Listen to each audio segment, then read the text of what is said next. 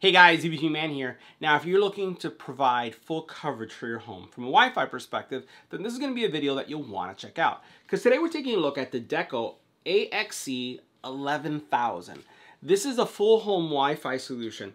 It's more than a home. It's like a McMansion coverage. 6,500 square feet. That's how much we're talking about.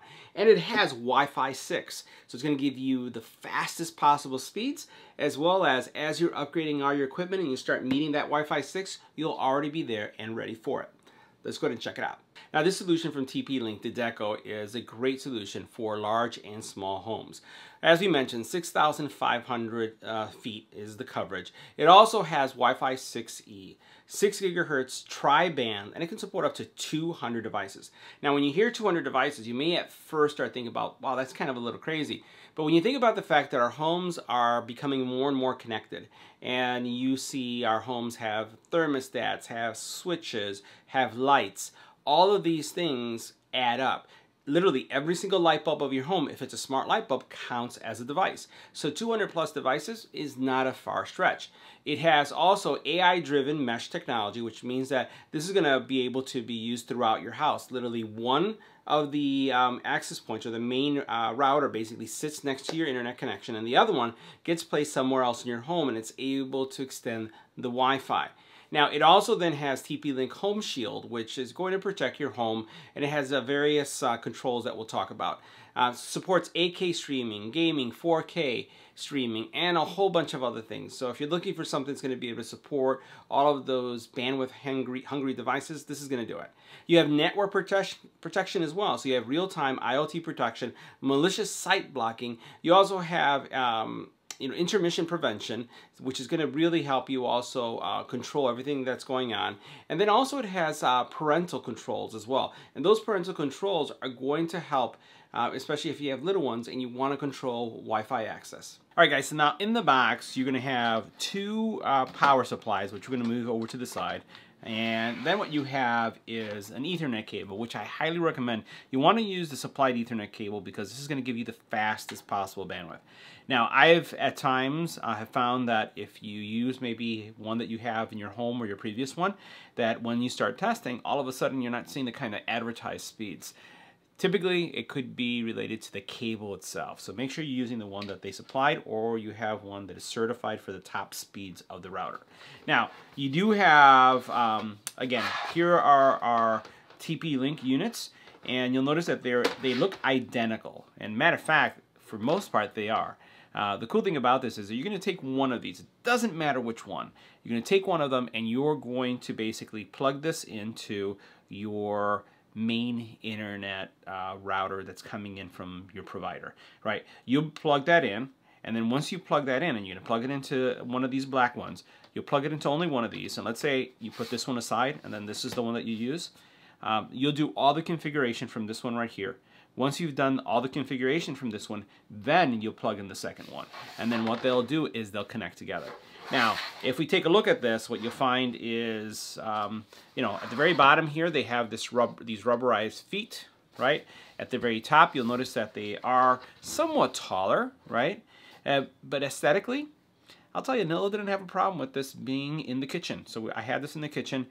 It didn't bug her at all because it didn't look like that technical to it. It actually looked like an appliance that should be in the kitchen. So she really, really liked this. And this could be placed anywhere you have in your home. So one would go in your, again, close to your router, and the other one would be placed somewhere else in the house. So next, let's take a look at the app, and then we'll see the performance. So let me describe my home before we actually go into the actual app itself. I have a multi-unit home. It's considered a quad, and my internet gateway is in the lowest level. Chicago, we have basements, so it's all the way in the basement. I have my access point, or one of the nodes, I have it on the first main level, and I am on the last level, which is considered the fourth level. Now, I've been seeing anywhere from 1 gigabit, which is what I get in my gateway coming in from my internet provider, all the way as low as 700 megabits. And I've seen, depending on where I'm at in the house, 900 megabits. And you're going to see some of my testing results in a couple seconds. So first of all, let's take a look at the app here. And you'll notice I've basically have the setup here where you have network diagnostics, you have Wi-Fi settings that you can go into, you have kind of like what's going on this specific router. I don't have a lot going on this router right now. I took everything off for this video, but you can see that I have one client online, and that's my phone right now. I also then have a scan that has taken place, and this is what Home Shield Pro will do for you, right? It's going to tell you if there is anything that you should be worried about, right? And it's going to tell you if you have, again, malicious content, intrusion prevention, and then DDoS prevention as well. And you could subscribe to that. And then it has smart home type connectivity. Now, what we'll do is we'll go into the parental controls. And in the parental controls area, this is going to be great for, especially for those of you that are parents and want to just make sure that you have, again, control over access to your network.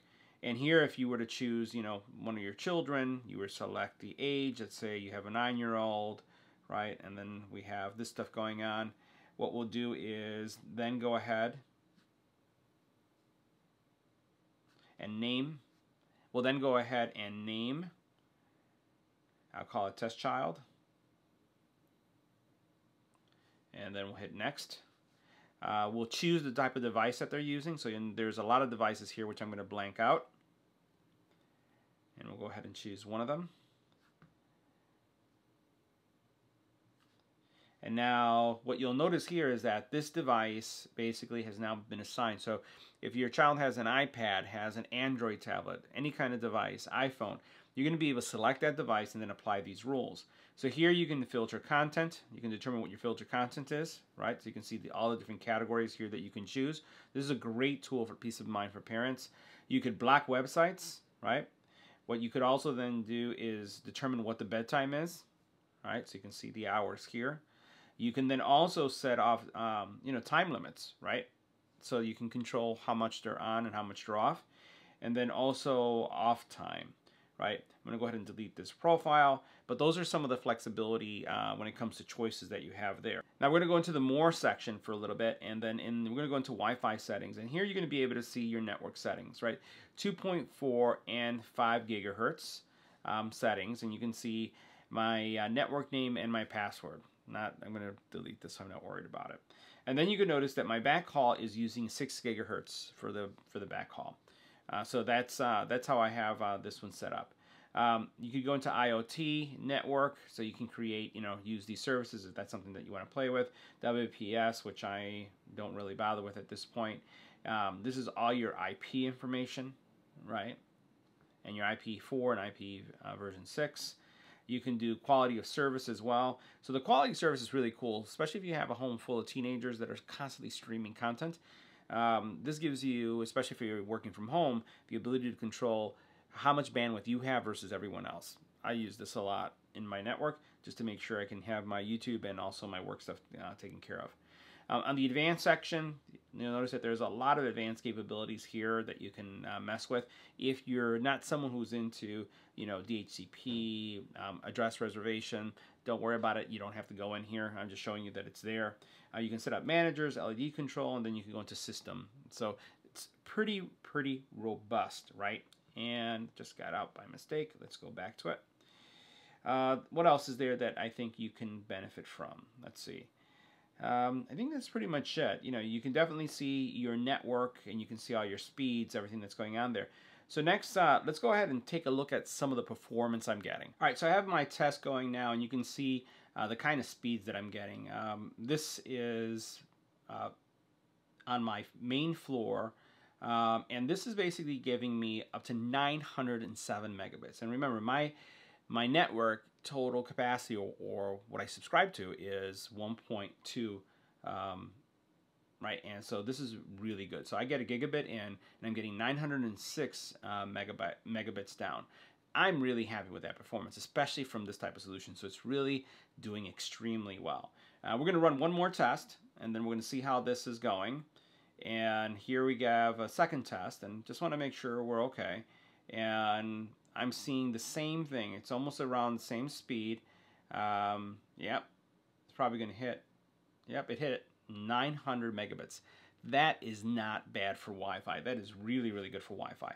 And then the other thing that you can see is that the upload speeds are pretty spectacular too. 40 megabits, that's good. So guys, that wraps up our review. See you in the next video.